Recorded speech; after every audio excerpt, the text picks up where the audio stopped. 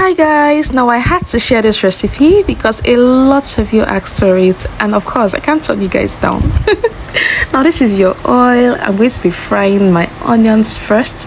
Now notice guys, you're going to allow it fry a little bit before you put in your garlic, and next I'll also be putting in my ginger. Now note you can use your favorite spices, ingredients, condiments, whatever you call it. Next I'll be putting in my fresh thyme and my favorite spices, my parsley and my basil. I wanted you guys to say it with me. So guys, those are my favorite spices. You can use whatever. You can use rosemary. I'll be adding chili flakes to it, and guys, you're going to fry it. Allow it to brown a little bit. You don't want it to get burnt, if not it's going to be bitter.